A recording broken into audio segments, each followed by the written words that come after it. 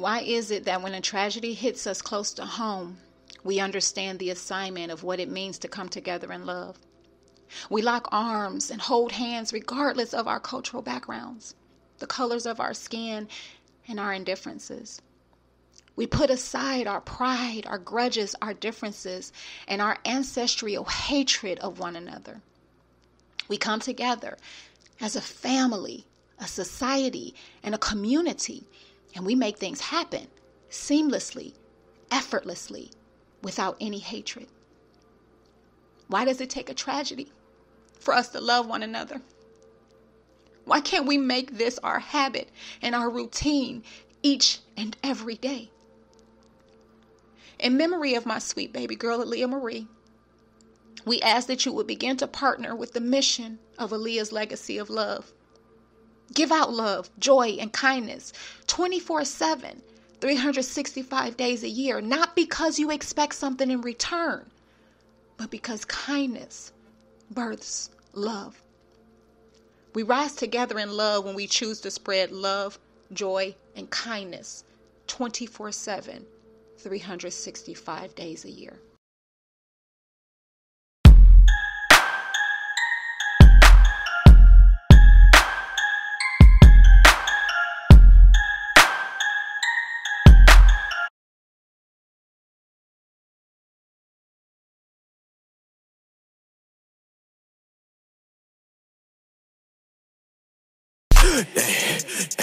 Okay. See, throw it back. Start a riot.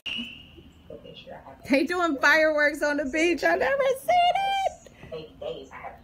Okay, they stopped. We missed it. I can see the person down. I wonder if they're gonna. Looks like there's another one over there. I wonder if they're gonna do it for New Year's. They just setting it up. Or they were just testing. I think there's someone right there. I don't know. There's someone right there. Yay! We don't have to go anywhere to watch the fireworks. Really, I don't know. For New Year's, we can have our little sparkling cider. Why is there what? There's something foggy. One right there.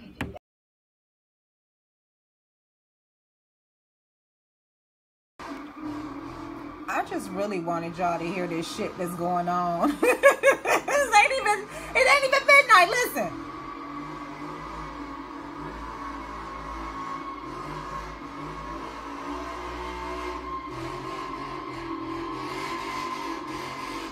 They wilding out down here. What the fuck?